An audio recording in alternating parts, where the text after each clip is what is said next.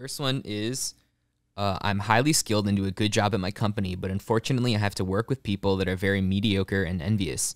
I'm friendly to everyone, but do not share any private details about my life, nor do I care about my workmates' private life.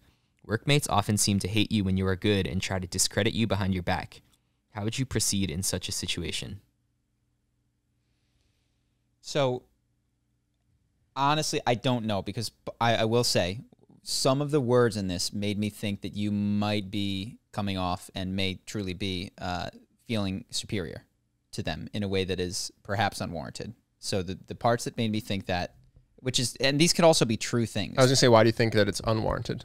It might be warranted. You know what I mean? It totally might be, but I'm just going to say, so because I'm not there, I don't know, but that, you know, that they're mediocre and that you're disinterested in them, in their lives. Now, there's a circumstance that you could throw me into where I would feel entirely justified saying both of those things. Be like, everyone's mediocre and I don't care. I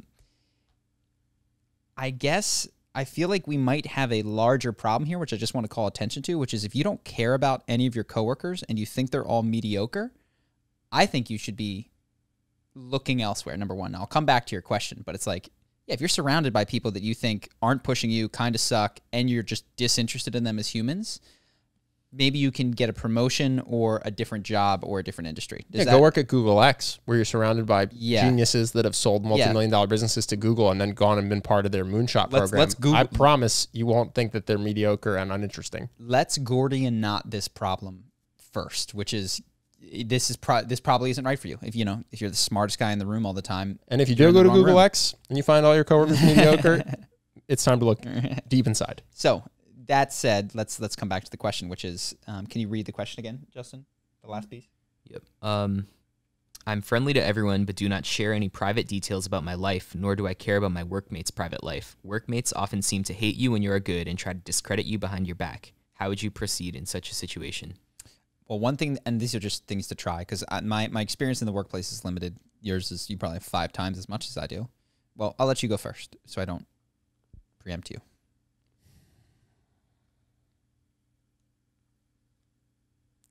I was never that good that I needed to be shut down. I don't remember this being, I feel like there's 2 different, from my experience, which is going to be not the same as everyone else's. In investment banking and in private equity, there were 2 mental categories.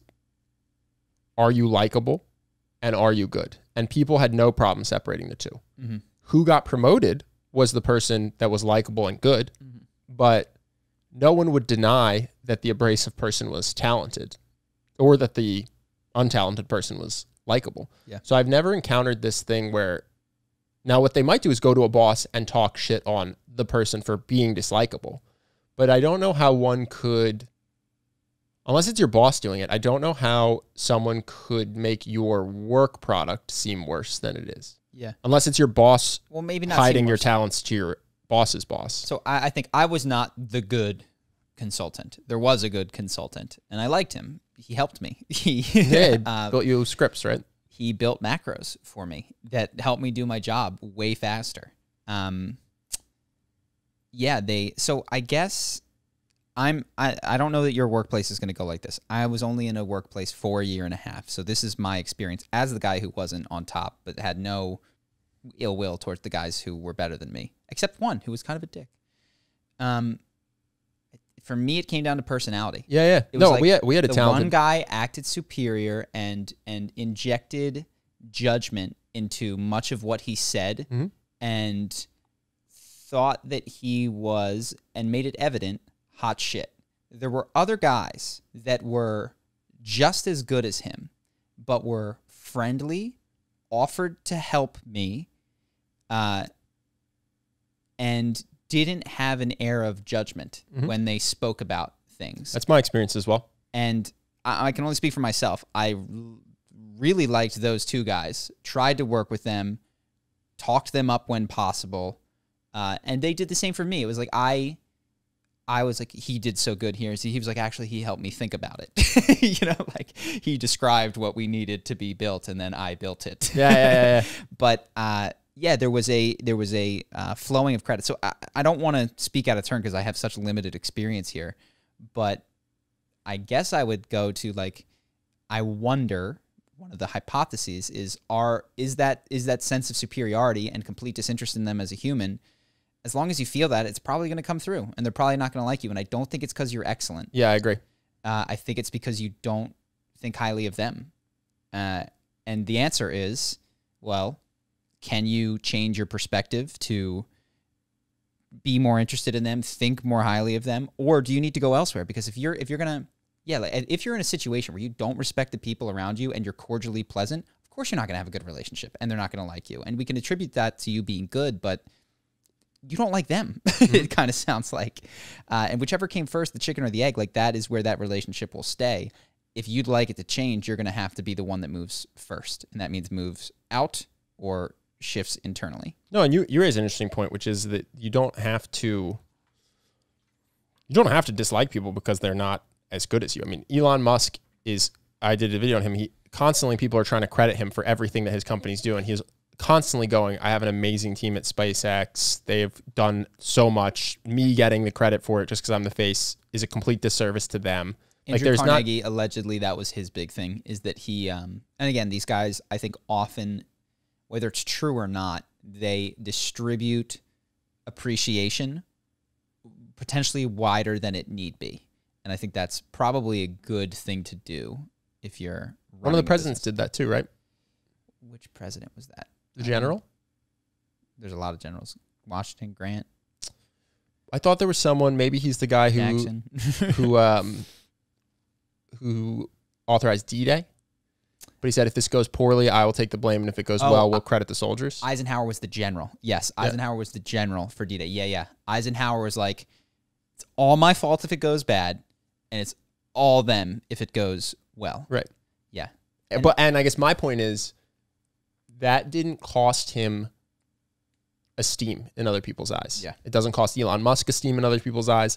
This willingness to say that other people are actually, in fact, talented doesn't hurt them the way that one might think that they have to scrap for every bit of the credit. And this may not be relevant to you, because you might feel like, and here's the thing, like your worldview might be that they're not contributing. So what might be worth just testing is like, give them a bit more credit than they deserve. And at first that might feel uncomfortable, but I'm actually, if this feels like I'm asking you to lie, I really am not.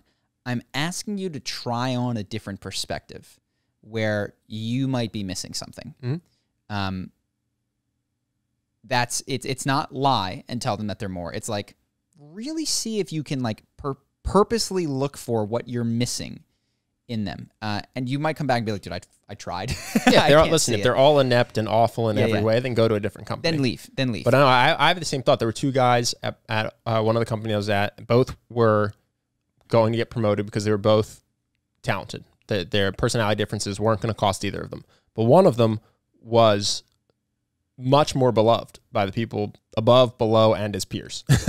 And it's because he was really talented, but very nice, kind to people, and the team got the credit. He, in his mind, the team accomplished stuff. And another guy was just very confident that he was excellent, which he was. And you knew it in the tone he used and how he described things and the pronouns he used, whatever it might be. And not the pronouns, but go ahead. Well, I versus we. Oh, gotcha. I thought you meant like he versus she. No. I versus we. I'm sorry, 2021. And so I imagine that he, at some points, I actually feel confident that he would go home and talk to the people around him and say, I don't understand why the people I work with don't like me. I'm so good. Mm-hmm. It's not because he wasn't good. It's because he was kind of a dick. Yeah. All right, let's continue. Hope that you guys enjoyed that clip. If you want to see more like this and have us do more podcasts, we are 100% funded by our generous patrons. And if you'd like to contribute, there's a link in the description, and we'll have one pop up on the screen right here so that we can do more podcasts where we have fun conversations and hopefully some deep ones like this. Either way, hope that you enjoyed the video, and I will see you in the next one.